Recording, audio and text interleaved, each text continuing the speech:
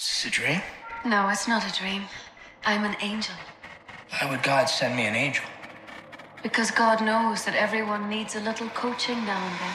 I'm loving angels. I saw an angel. Oh, angels sing from above. They sent me an angel. A smile on her face. Be in it to get that little company angel. Been touched by an angel, girl. Hi, and welcome to the Super Angel Podcast, the go-to podcast for angels backing the next generation of European unicorn founders. If you love our show, do drop us a review, share it with your friends, and join our community at eu.vc. Today, we're happy to welcome you to Charlie, founder of ComplyAdvantage, an AI-driven financial crime risk and detection technology powered by Complydata. They have raised $100 million from Index Ventures, Balderton Capital, OTPP and Goldman Sachs, with global hubs in London, New York, and Singapore. If you're an angel listening in and wanting to get closer to the European angel scene, do not hesitate to reach out to us. We'd love to connect and see how we can play together. And now, some words from our beloved sponsor. Vaban from Carter is the easiest way to launch and run your syndicate. Our end-to-end platform automates your back office so you can focus on the things that matter, supporting the next generation of entrepreneurs and building your network.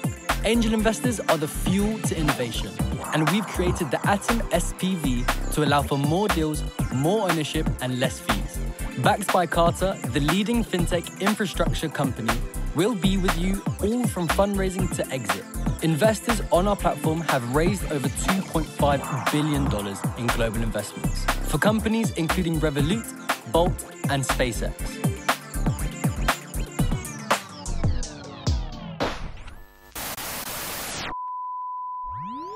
Welcome to the Super Angel Podcast. I am so excited to have you with us here, Charlie. It's amazing to be amongst the kind of Joe Rogans of fintech, the kind of $50 million superhero podcasters who are now world famous. Yeah, so it's a huge honor and a privilege to be here. How can I beat that? Thanks for joining the pod, Charlie. Thrilled to have you come on the show and share your perspectives, as you're truly one of the OGs when it comes to founders turned angels in Europe. So let's get started. I mean, would love for you to share with us your story and what got you into angel investing in the first place. I've done now like 150 angel investments, and I've kind of started 3 companies, and to a large extent, they're kind of one and the same, like skill set and network of people and ideas. Historically, what I've done is companies all very much linked to ComplyAdvantage or Market Invoice or the companies that I've started. So they've all kind of been around the business. I think in terms of ComplyAdvantage, there we work with like 1,500 different fintech companies, identity companies, SaaS platforms, banking platforms around the whole world. So I started that company back in 2014. So in doing that, you kind of travel all over the world, you meet tons of companies, tons of partners, tons of suppliers. Therefore, people who you've met or you know kind of ask you to invest, ask you to help out. So I guess that's typically how I got started and what I've done. And it's been quite synergistic to the extent that lots of companies that we might work with, the kind of CEO or the person I'm talking to asked me to do it, right? So, or you get someone like Anthony who has fantastic companies and is like, Charlie, this is a guaranteed decacorn and you can put your grandchildren's school fees in this company and they'll be sorted. So yeah, I think obviously everything that Anthony has ever promised me has materialized times 10. So yeah, it wasn't just Anthony that got me started, right? That's amazing. And so besides the ones I recommended to you and, you know, your kids might come hunt me down for when they don't have their pensions, like, do you want to share a few of the memorable deals or any of the ones that are notable you want to share with the audience? Yeah, so I think the first 2 that I did died immediately. Were kind of friends from university or friends from work, and they were like, hey, you started a company, do you want to invest in mine? So the first 2 I did died immediately. The third one, super early, was kind of Kodak back in 2016, and they used to work with me at Market Invoice, and that was a piece of infrastructure that we ourselves needed in terms of we were lending money to other companies, and therefore having the accounts in real time was a piece of functionality that existed in many of the companies, wasn't done particularly well, and therefore I put money back in 2016. They raised 100 million or so from JP Morgan under a year ago, a kind of 800 million valuation. So I think that single deal was done at like £1 million pre-money valuation, SEIS. And so with the tax rebates, that stake's now worth like £3.5 million, right? So I've invested £2 million. In terms of other companies that are interesting, I guess Tax Scouts I did with you at your kind of two jobs ago. Companies like Koyo, which has done quite well in the lending space, or Sion was an interesting company in like the fraud space. But what about one you might have missed, right? So like, I think with all the synergies and ComplyAdvantage, there's not too many that you do, but are there any that looking back, you think, you would have loved to have done? I think one of the ones that I would love to have done at the time was this company, Graphy. I think Jared Leto, the Hollywood actor, invested in that round. I think it was run by a guy who I think had like a kind of, I think it was like Bogdan or something. And we had lots of developers in Romania also called Bogdan. I think I called the wrong Bogdan. And therefore I didn't manage to get into the deal because I called the wrong person on WhatsApp, and therefore I didn't. But yeah, I think, and then kind of Co2 kind of came in at like 5 times the price within a month, and it all became suddenly super, super hot. But I think it's gone very well since then, basically. But like, I think at the time that would have been quite exciting. In terms of the shallow portfolio ones, I don't normally put in huge tickets, and therefore I don't normally kind of not get into ones that I think are interesting, basically. So, and I've tended to do like reasonably high volume companies, right? So, yeah. And I will dig in right into strategy right after this, which will be very interesting to hear on kind of your approach. But just before that, and you did mention about how, a lot of angel investment came organically from, professional circles, from your companies. But like looking back, what would you say angel investing has given you both personally and professionally, if you had to summarize? I think I've made some good kind of like professional contacts through it. As in, I think there's kind of a very good group of people in London who kind of just all they do is like full-time angel investing. And it's very much like a team sport, as in no one ever does this on their own. As in they don't kind of put in the entire round on their own and kind of take the entire round. Normally, like in doing it, you have to talk to many people who are experts in that particular space who want to kind of co-invest with you. And so, I think it's like that kind of collaborative element means that if you do this, then ipso facto, you have kind of like 30 people with whom you'll have to talk the entire time. So whose opinions you value, whose like perspectives and methods you can learn from. So I think it's that group of people who tend to be involved in this stuff.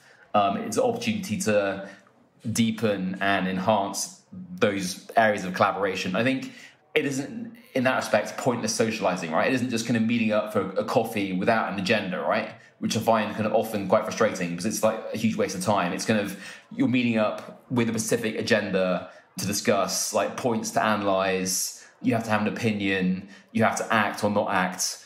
You have to contribute something. So I think if you have spare time and you want to like get involved in something and you want to like learn and kind of be involved in a space, then it's a much more engaging way of doing things than just kind of pointlessly meeting up for coffee. I'd love to dive deeper on that because some angels, of course, join, formalized groups where there's a lead or there's even a secretary or something like that to do that kind of thing. And then there are others where it's more informal, but still, as you say, it's a committed relationship that's in there. You're meeting with an agenda and you're meeting to actually go through the investment proposition.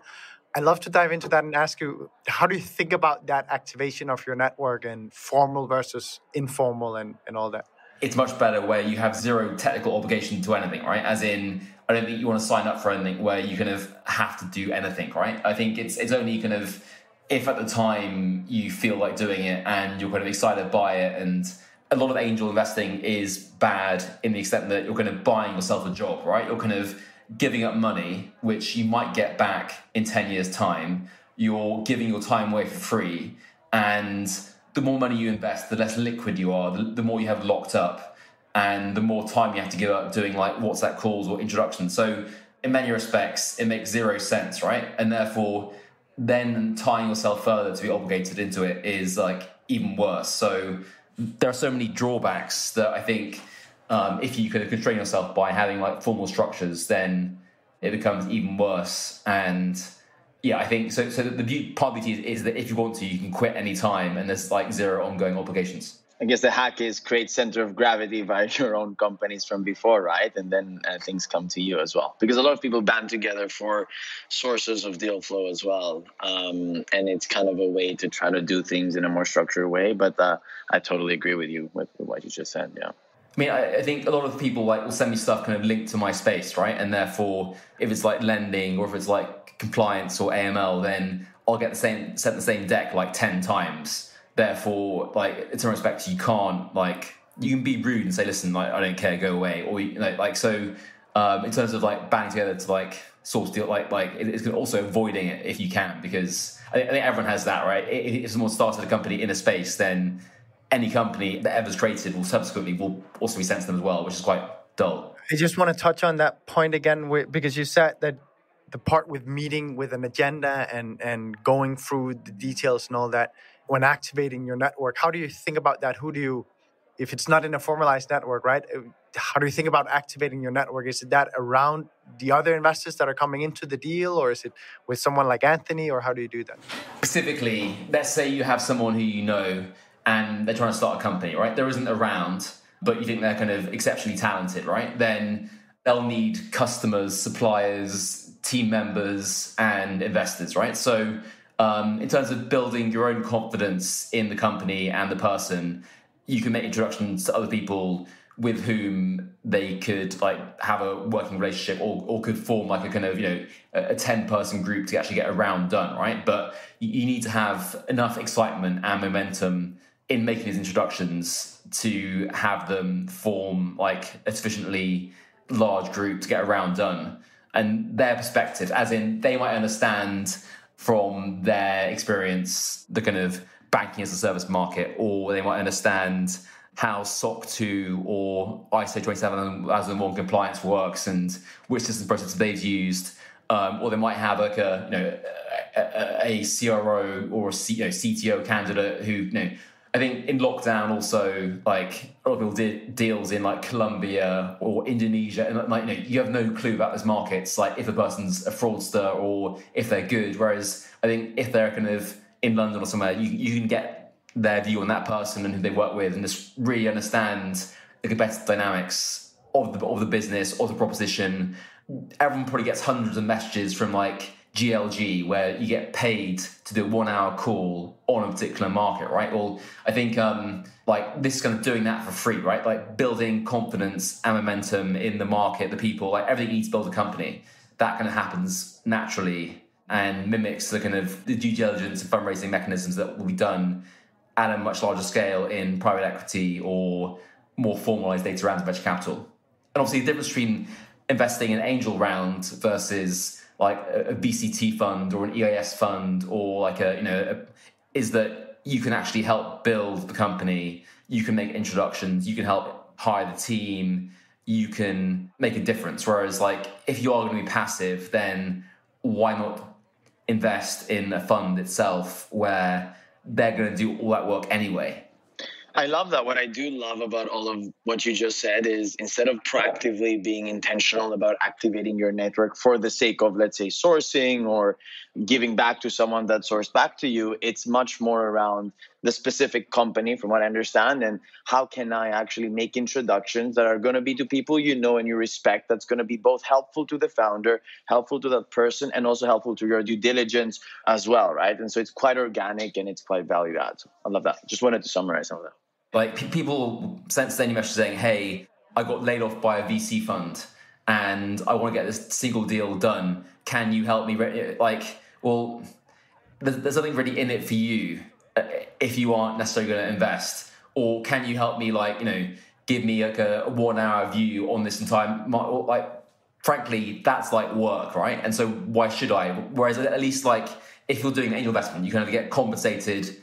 Like at no point have I ever taken money for DD or taking like a paid director role, right? Because why would you sell your time for money and kind of like buy yourself work, right? It's just like, I think life's too short. Whereas if you're investing money, at least you're kind of like, at least there's like some sort of element of like charity and risk reward, right? You aren't necessarily committing yourself to a kind of cash for labor type scenario. Oh no, not about the thesis. Let me just hear from you. Your investment thesis, could you give me your overall take on it, both in terms of what you're looking for, but also the size portfolio you already have and are looking to build, and how you're thinking around different geos, different verticals, and all that? So historically, it was like this company is like a client of ours, or they're a supplier of ours, or they're a partner of ours, and or the person used to work at a company for me or something. So it's from people I knew really well, right? Or companies I knew really well, with whom I wanted to learn more, or things I had conviction in, right? So that's what I've done historically, right? As in, it's stuff that I knew already, and I was going to, or stuff that Anthony said was like, this company's amazing, you got to do it, right? Or perhaps someone saying you, like someone that you kind of admire is saying something, and you've done like 20 deals together already, and if you have coffee, you have a 21st deal to discuss, right? So that was the drive of what I've done historically. Each investment thesis is going to be distinct unless it's part of like a macro trend, right? That's the rationale. How do you think about, I guess, number of as well? So like volume strategy versus more concentrated, among other things. I've changed my mind quite a lot. As in, I think I used to believe that it was like a kind of volume game, and therefore, you know, having 10 grand in a deal is like worth it if that could be huge. Whereas I think what you've seen recently is valuations have become increasingly disconnected from reality, and it's impossible to make any money, and therefore it doesn't make sense to commit to volume because they're all going to be terrible deals. So I think people have become far more valuation sensitive recently in terms of people having like, I have to own X% of this company to make it worth my while. I think going forward, I want to do less deals, but kind of probably spend more time and more money on those deals, right? So I think it just becomes too unmanageable because you kind of have to reply to the companies, and you have to, I think this basic politeness means that if you are an investor, you kind of have to like engage, right? You can't just like, I think going forward, I prefer to do like fewer, better deals that I kind of really believe in, rather than kind of, so I have enough training data from the past deals to kind of hopefully see which features are meaningful, right? As in, is the profile, the founder important, and is the market important? What are the weightings? So I mean, so it's hopefully from the past, like since 2016, sorry, 2008, I can see which of those deals are kind of working out well, which are interesting, which are bad, what to look for. So I have enough information from my direct experience to learn, and now hopefully I can apply those learnings in a more meaningful way. Follow up on that, quick one. If you had to choose between the two, would you choose founders or market? The obvious answer is like founder, right? At the early stage, and at the later stage, market, because the founder will be fungible at later stage, whereas early stage they're not, right? So I mean, that's the classical answer. But then, you know, when you're kind of pre-seed cocoa stage, right, then I think understanding if the founders really thought about the deal, right, and if it's simply, I hate my job and I kind of got to a new idea about a product, but they kind of really thought about it, they really understand it, and they're kind of second time the founder where they really, they really understand the strategy and the kind of depth of understanding. And like, I think for ComplyAdvantage, like I had a very deep thesis on many things that I'd really thought about and spent months researching, right? Whereas I think Market Invoice, it was a kind of faster thing. I've been looking for a while for a business, and I kind of jumped into it. So I think it's in terms of recognizing those two profiles in a founder and someone who's come from a hot company, like, you know, like come from another unicorn and has seen a good playbook, but how much do they really understand the business, the market? Like, you can help them with some things like product marketing, positioning, or your own playbook and everything you wish you'd known at the time. But then how much time have they actually invested in their thesis and the business, and how thoughtful are they? Are they one of 20 companies? Like, I think just evaluating the quality of their idea you can do in a very straightforward way. I'm curious, Charlie, because before you just said you'd gone from a more volume-based approach to now wanting to be more concentrated. Could you put some numbers to that? Because it has different meanings to different people, right? So what are you kind of looking at now? If we say on a per year basis as an example. So I've done 149 investments since 2015. The average size was like £12,000 in 2021, £18,000 in 2020. Also, I think I want to do less internationally and do more in the UK. I think UK, you have EIS, SEIS, right? That's hugely attractive, right? If I write an SEIS ticket, I get 50% income tax rebate. I get 10% capital gains relief. So I get 6% of the money back immediately. EIS, I get 30% income tax back. I get 20% capital gains deferral, right? So in terms of cash flow, it means I can do double the numbers of deals if I do it in the UK. But also I can reference all the team involved. I can know the markets. I can meet them for coffee. Like, I don't have to do it on Zoom. Like, so I think you'll have a much better understanding of the business and the market, and you can do double the number of deals because you get the tax rebates, right?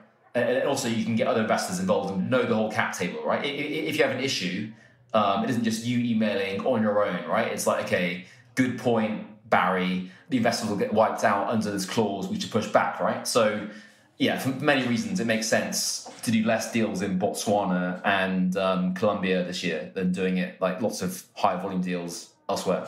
So that's the international part. And then also clearly a volume strategy that you've run before. When you now say concentrated, what are you then looking at? I'm asking this specifically because I think both Anthony and I try and say in when we talk to the average angel, you should probably do more deals than you are.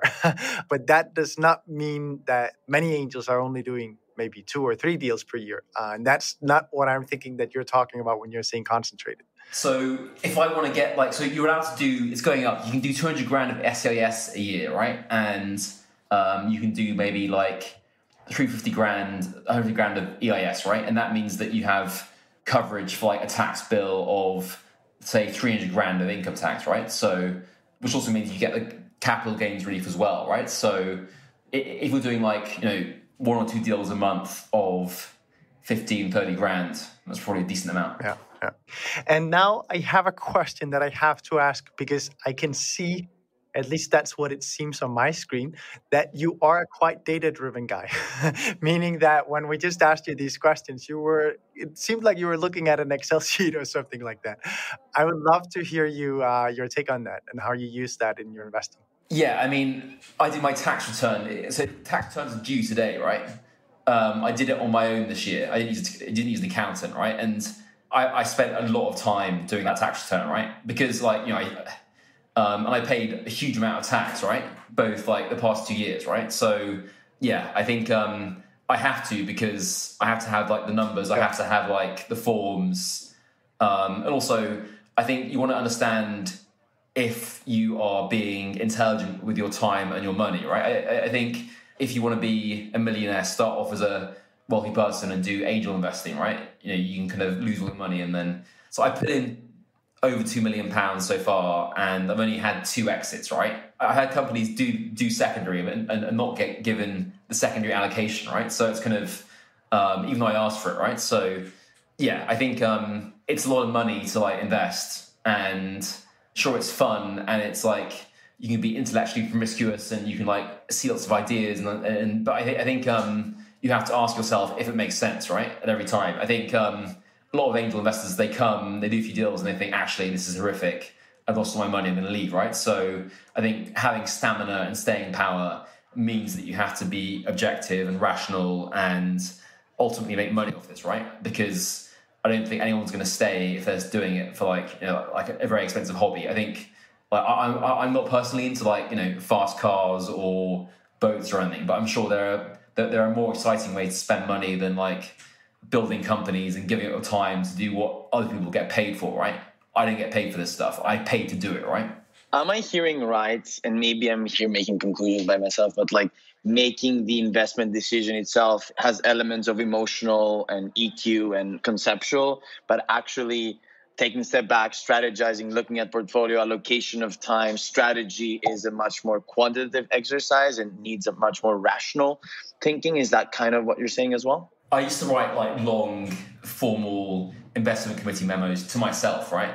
To kind of like make sure I was being systematic and thoughtful and rational, right? I think you can't do that at scale. I think I want to get back towards being much more like imposing professional standards upon yourself, right? Rather than, and also helping yourself to develop much more like systematic, thoughtful ways of doing things that avoid biases and you're doing a good job, right? Rather than just like wasting money on trash, right? So yeah, I think giving people money and encouraging them to pursue like projects when those projects are terrible and don't make any sense is a curse on them, right? And it's much more generous to them to say, actually, we're making a big mistake. This is a terrible business, right? So I think you have to be aware of the consequences, and also for your own credibility, if you do those terrible deals, everyone will know after that you have no standards and you do terrible work, right? So being taken seriously and only sending people good stuff, right? And having high standards is important because they're looking for you as a professional to separate signal from noise, right? So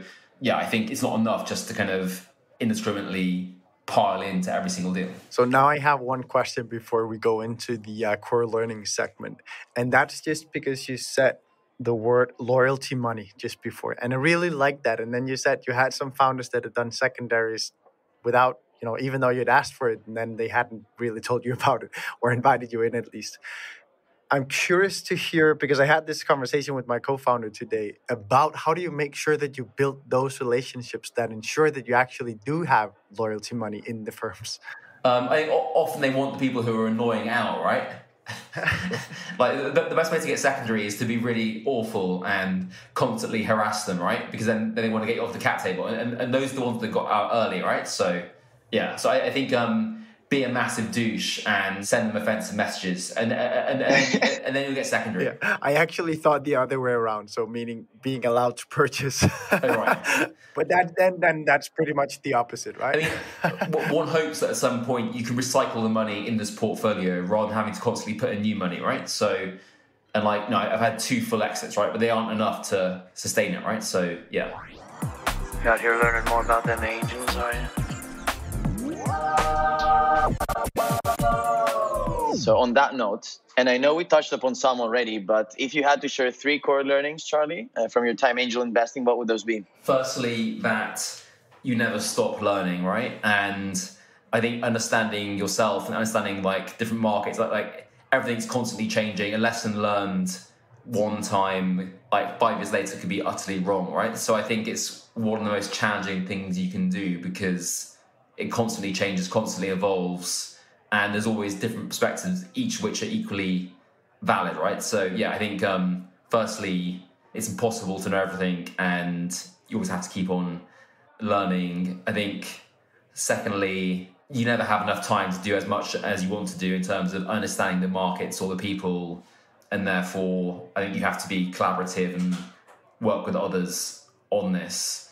Thirdly, I think I'm probably guilty of this in terms of, like, you're always biased or kind of coloured in your own perspectives on areas closest to you, and therefore it's very difficult to be rational and objective, and that can be quite costly, right? So, yeah, I think where possible, you want to avoid bias or irrationality in your own decision making. Can I touch a bit on the third point? And I know you mentioned some of it before. Maybe some of it comes from being systematic or surrounding yourself with people that are knowledgeable of the space, or you're, becoming and being an insider to the market.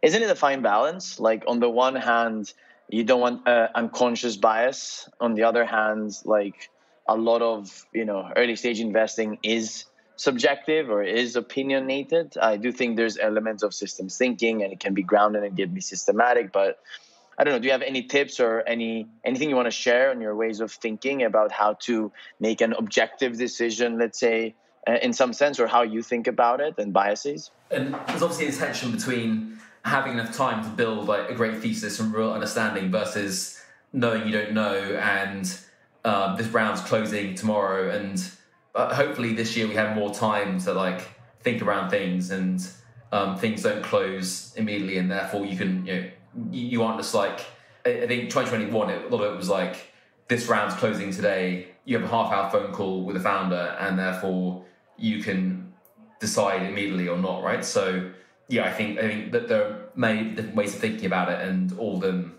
have some validity. I'd love to ask you about the part with impossible to know everything. You must just keep learning. And I'm tying it back to, your journey from being very volume oriented to more concentrated, and asking you, was that deliberate that you said in the beginning, I will do more deals, smaller tickets, because I am learning now and I'm trying to gather my data set really? And then you knew that as you get smarter or more into the angel game, you will then go more concentrated?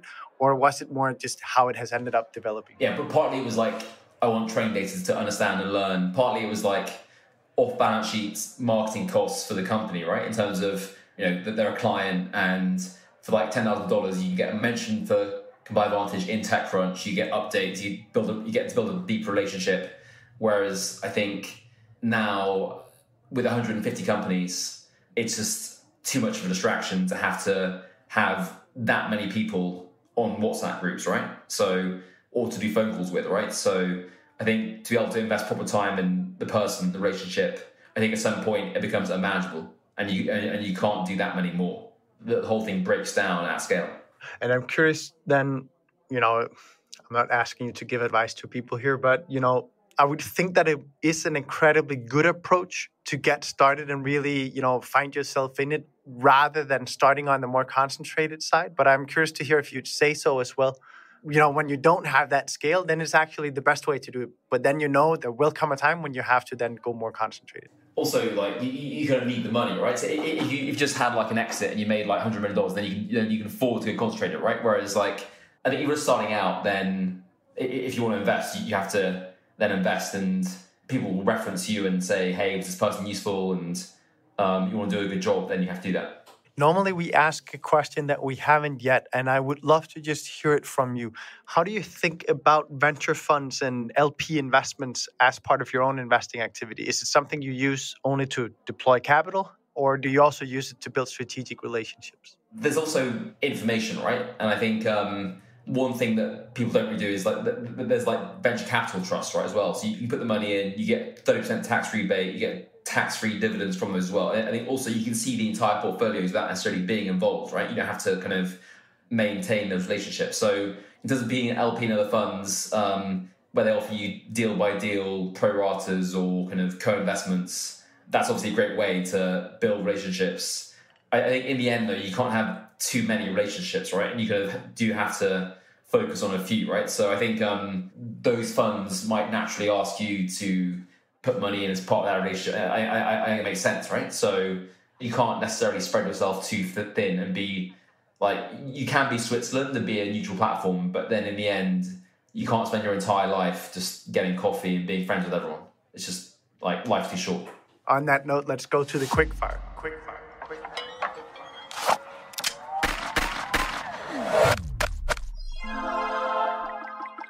Charlie, first question of the quickfire.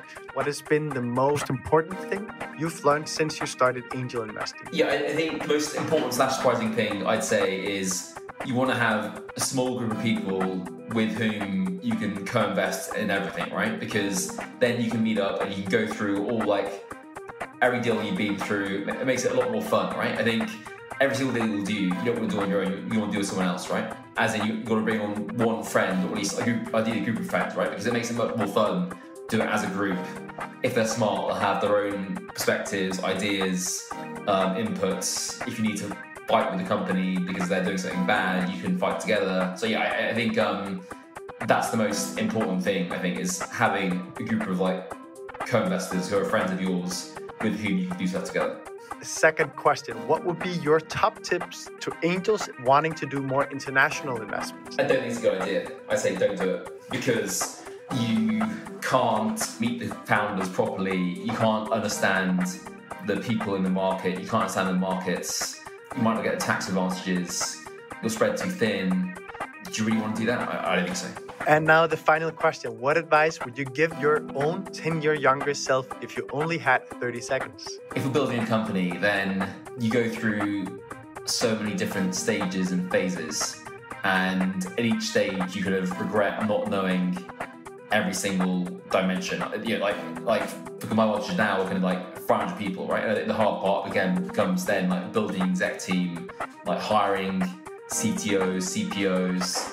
Probably it would be everything I've learned in the past 10 years that I'd probably try and distill like those lessons down. And there are probably some ways that you can make it an easier journey and less hard work.